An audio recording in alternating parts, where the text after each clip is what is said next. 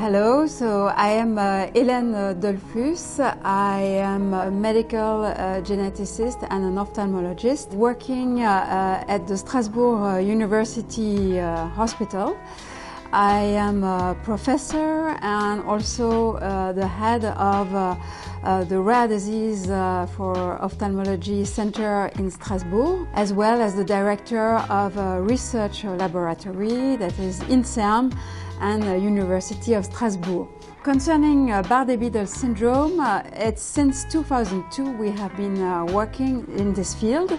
First of all, in our clinical settings, because we are a center of reference for taking care of these patients for France. So we have been welcoming many patients with the Bardet-Biedl syndrome in our unit for rare diseases. Taking this into account in the clinical point of view, we have also performed a clinical research since 2002 to understand better the natural history of Bardet-Biedl syndrome. So we have been collecting data for years, and today we have a national registry that is called the COBALT project, where we collect and retrospectively and prospectively the data of all the French patients. What is important too to take into account is that in Strasbourg we are also the center where the genetic diagnosis is made for these patients in France,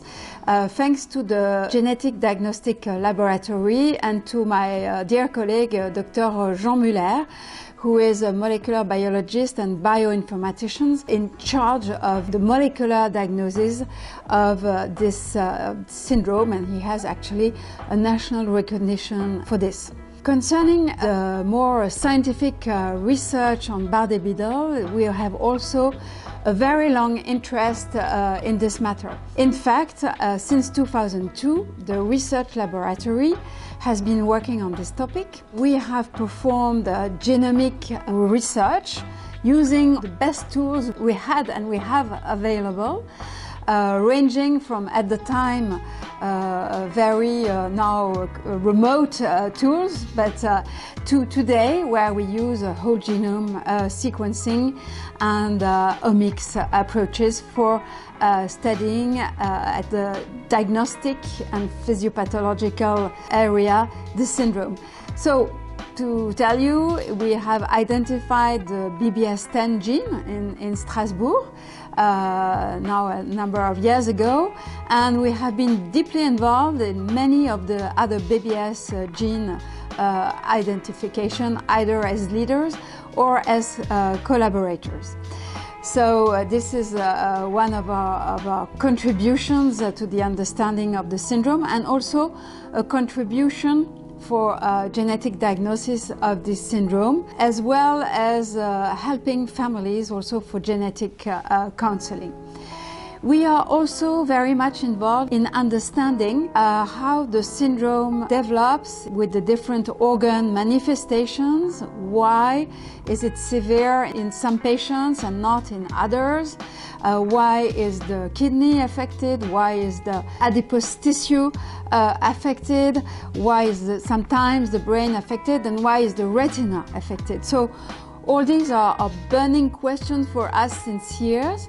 So we have developed diverse strategies to better understand this. For instance, we have generated in the past years mice models on this syndrome. For instance, knockout mice models for BBS10 and BBS12. These have been generated in Strasbourg in collaboration with Strasbourg Mouse Clinical Institute, which is very much involved with many international programs. So these mice have been, for instance, useful to understand the physiopathology of the retinal degeneration and how we can address by many or diverse ways, pharmacological ways, but also gene therapy ways to alleviate the retinal degeneration. So this is one topic we are working on.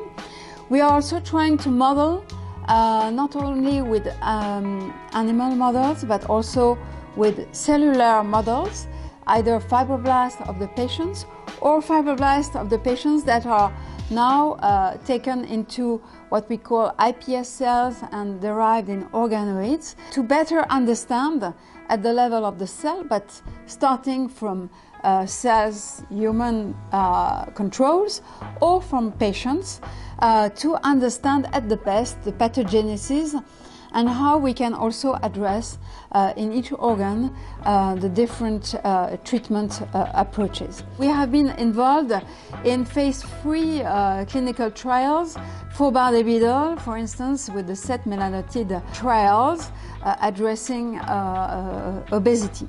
So overall, I would say that we cover a wide range of clinical and scientific research on Bardet-Biedl. We are very much involved also in many international collaborations. We are always ready to collaborate with other groups, and we are delighted with this. And some collaboration are also ongoing. For instance, with the Institut Imagine in Paris, where we are working on urines and the nephrology aspects of the syndrome with Professor Sophie Saunier from Imagine Institute. We are really glad to participate to this initiative of the International Bardet-Biedl Consortium to show that in Strasbourg we are really glad and happy also to collaborate with the French Patient Association, driven by Mrs. Eloire, who is very active in developing information, communication to the patient, but also in supporting research, and we would like to thank her deeply for her involvement and all the patients that are really working with us. So from Strasbourg, we have set a consortium funded by the French institutions of research with various partners to address how we can solve unsolved cases of patients with retinal ciliopathies. So we are a number of groups collaborating together, the Imagine Institute, the Strasbourg group, but also very importantly, people who are involved in development of retinal organoids. So for instance, very important partners such as Vicky Kalatsis in a research institute in Montpellier, but also, and also very importantly, the Institut de la Vision in Paris with Olivier Goureau and Denise Dalcara, who are really collaborating and working with us, especially on the development of the retinal organoids. My name is Olivier Goureau. I'm a research director here at the Vision Institute. I'm leading a group who is working on the pluripotent stem cell, and we use the pluripotent stem cell to try to make some retinal cells to understand and to treat the retinal disease. And our main subject in the field is what we call the retinal organoids. And what are the organoids? It's like a mini 3D retinal tissue that we can make in the dish, starting from the pluripotent stem cell by just modulating the different culture mediums with different factors with the idea to reproduce exactly what's going on during the normal retinal development. And at the end, meaning at the end it's after 200 days in cultures, we have some structure in the dish that resemble to the normal retina with the photoreceptors, with the outer segments, and this retinal tissue recapitulates the structures and the different layer of the retina. And how we can use them for the retinal disease. The first thing is we can use the organoid as a source of cell that we can transplant for the patient in the futures, with the idea to replace the photoreceptors that are lost in many diseases, and particularly in inherited retinal dystrophy, like the retinitis pigmentosa, but also people affected with the Bardet-Biedl syndrome. And the second strategy is, since we use a pluripotent stem cell, then we can generate the pluripotent stem cell from the patient, from blood sample or for a skin biopsy. We can transform the cell as a new pluripotent stem cell, and this cell still carry the mutation, and then we can generate the organoids, and the organoids have the mutation, okay? And then we can look at the phenotype of the organoids. And for example, in the patient that are affected by retinal disease and retinitis pigmentosa, what we can see in the organoid is the death of the photoreceptors. And then we can recapitulate in the dish, in the organoids, exactly what's appear in the patient, the loss of the photoreceptors, then rods and cones. And based on that, we can use the organoid to try to understand the mechanism underlying the photoreceptor cell death. And the second strategy is to use the organoids to develop new innovative therapy. For example, the gene therapy.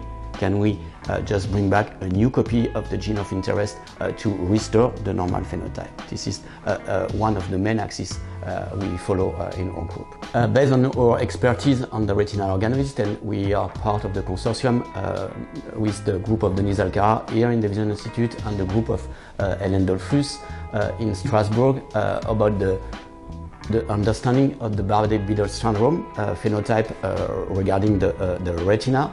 And for that, then we have some iPS cell from patient with the idea to derive the iPS of this patient into the retinal organoids and to see if we can recapitulate the phenotype we can see in the patient, meaning the photoreceptor cell death. The important point of this consortium is that we compare both the retinal organoids and the animals models developed by the group of Professor Dollfus in Strasbourg to see if we can match or translate the retinal phenotype between the mice and the retinal organisms in the human context in the dish. We are also very grateful for this funding because this consortium is working very hard to solve the ciliopathies with retinal degenerations that are unsolved. Thank you very much indeed.